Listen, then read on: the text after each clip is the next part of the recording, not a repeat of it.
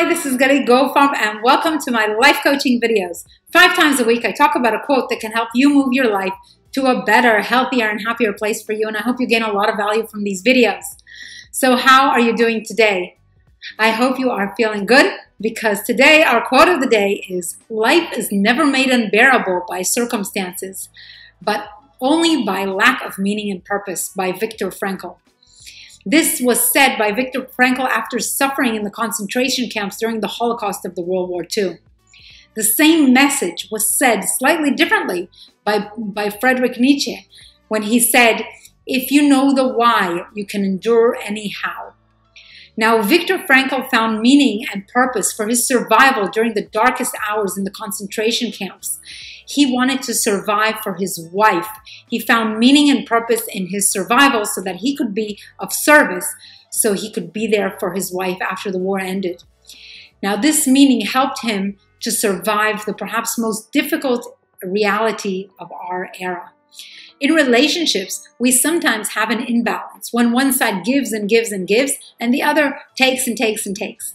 All it means is that the person taking and not willing to pay for what they get, in other words, is the wrong customer for the product. We have almost 8 billion people on the face of this earth. Surely, if you have a great passion for something and you want to share your gifts with others, there will be people who are willing to pay for it. You just have to find them. But in most cases, they will find you. When you are doing something, for it to be successful, it must be in alignment with who you really are, because whatever you do also impacts who you are. Whatever we are good at and have passion for is the contribution that we should be giving to society. We are happiest when we share our gifts. And isn't this what we all seek in life? Continuous and ongoing happiness? And this can only be achieved when we are involved with something that makes us feel happy on a day-to-day basis. And this is sharing our gifts with other people. When we share our gifts, we are really sharing love, and love is divinity. In the Jewish tradition, it is considered very highly spiritual when you convert someone back to the ways of the Torah, or in other words, back to the ways of God. When you share your gifts with the world, you are making a direct connection to your higher self. You received your gifts from the divine, and when you share these gifts with the world, you are in fact spreading divinity. And you have actually converted yourself back to the truth, back to the ways of God. We each have within us brilliance. It is of major importance that you find your brilliance and share it with the world. Your gifts could be in sports, in persuasion, in numbers, in nursing, in music, writing, teaching, influencing others, in physics, creativity, whatever. Your first job is to find your brilliance and share it with the world. Once you do that, you will have meaning and purpose behind what you spend most of your waking hours doing, and this will fill your heart and your life with happiness and will keep you happy and fulfilled. When you are in touch with your inner truth, you will touch the inner truth of other people as well. And the more happy we are, the more our hearts open up. And the more our hearts are open, we will uncover even more gifts that we have. And these new gifts will suddenly unfold from within us. It is as if we are being told, "I was checking you. I was checking you out. You did a good job. So here, take some more." We all have gifts to share. There is no one who does not have gifts to share.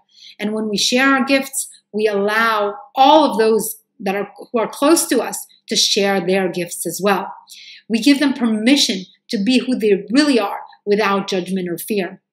When we are in the right place for ourselves, we gladly give the permission for other people who we care about to be in the right place for them and to let their own light shine through. We should do what we have a deep connection towards. Do what you love, and you will get abundance in return. When I understood this law about 15 years ago, it totally transformed my view on my career. I saw myself as if I am sitting behind a service desk and I am working in service of other people, with my boss being the Holy Spirit above.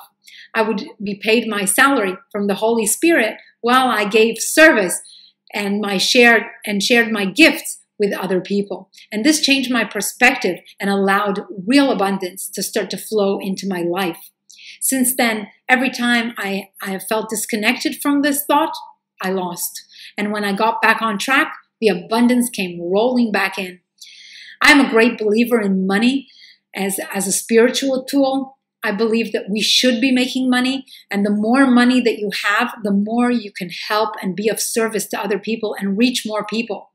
Having more money means that you simply have more to trade for the things that you desire. And when you desire to do good for the world, then the money is a very spiritual tool indeed. When you know that you have something to share with the world and you go ahead and share it, then you are in an abundance mindset. The mindset of abundance tells your subconscious mind that you have so much that you can give off some to other people. You have the mindset that there is no lack for you. You have more than you need, and this will always bring you back more, and you will always get the abundance that you are giving out. You cannot have deficiency in your life when you have an abundance mindset. They just don't work together. So, as I always do with these videos, I will provide you with a question that you want to ask yourself so that this will help you move your life to a better place for you. And the question of the day is, how can I add more meaning and purpose to my life by being more of service to other people? What are my gifts that I can share with the world? As usual, I recommend writing this question and your answers in a notebook that you have especially prepared for these coaching sessions so that you can look over your answers and see how they help you move your life to a better place for you. So to finish off with, the affirmation of the day is, I am living my life with meaning and purpose, and abundance fills my life as I share my gifts with the world. I am living my life with meaning and purpose, and abundance fills my life as I share my gifts with the world. Now, please tell this affirmation to yourself as many times as you remember to do so today, because an affirmation has the power to completely transform your life with repetition.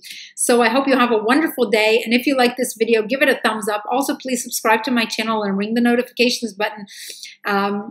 Please also, you feel free to comment, and if you have any questions, you can write them down in the comments for me as well.